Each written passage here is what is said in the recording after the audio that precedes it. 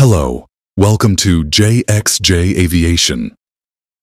In this video, we will be looking at the landing distance and the factors that impact the landing distance of an aircraft.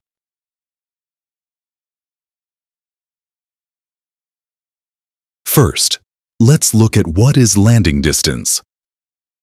The landing distance of an aircraft is the horizontal distance the aircraft travels from a specific point on its approach path to the point where it comes to a complete stop on the runway. Normally, the distance is measured from 50 feet above the runway threshold to the point where the aircraft stops completely. This is also called the actual landing distance.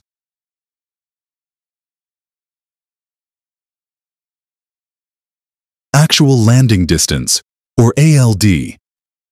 The actual landing distance may vary with different conditions such as weight of the aircraft, runway surface condition, the wheel braking system, flap settings, deceleration systems, spoilers, reversers. When these factors are added to the actual landing distance, we get the required landing distance, or RLD.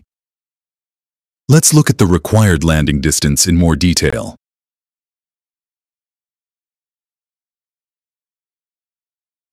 Required landing distance. The required landing distance of an aircraft is the distance needed for an aircraft to safely land and come to a complete stop based on actual conditions or factors. Because of these factors and the inclusion of a safety margin, the RLD may be longer than the ALD.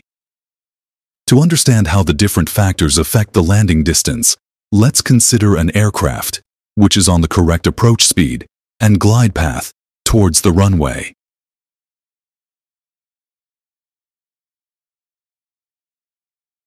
Weight of aircraft. A heavier aircraft means the approach speed will be higher to maintain the lift.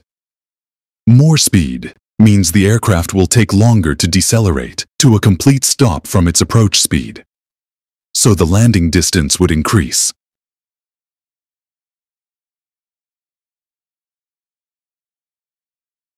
Runway condition. A smooth, dry runway provides better traction, so the brake efficiency increases. The landing distance would decrease. If the runway surface has water, snow, or ice, the brake efficiency reduces, which will increase the landing distance.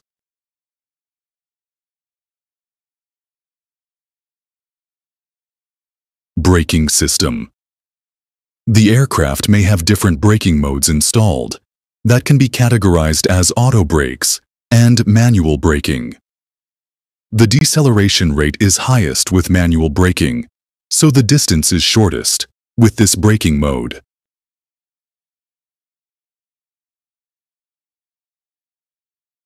The flap settings. The aircraft may have different flap settings available for landing. In general, a higher flap setting means the flap deflection angle will be more and the approach speed reduces, so the landing distance decreases with an increase in the flap setting.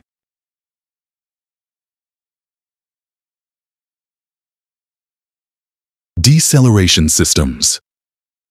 The spoilers significantly reduce the landing distance. The spoilers are extended when the aircraft lands. This forces the aircraft weight on the wheels, so the brake efficiency increases, which increases the deceleration rate.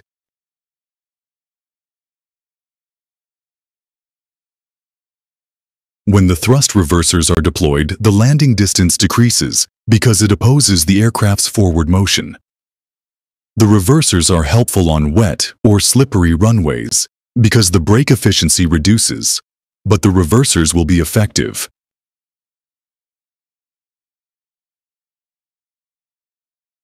Based on the actual aircraft and environmental conditions, the required landing distance is obtained. The RLD will also include a safety margin to ensure the aircraft stops on the runway. The total length of runway that is suitable for an airplane to land is called the landing distance available, or LDA. This distance does not include the stopway or the clearway, if available.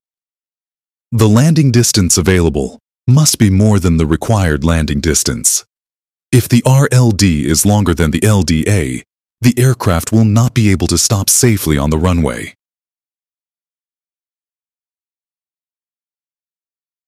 That's all for my video on the landing distances. Thank you for watching. If you liked the video, please share and subscribe. And you can continue watching some of my other videos as well.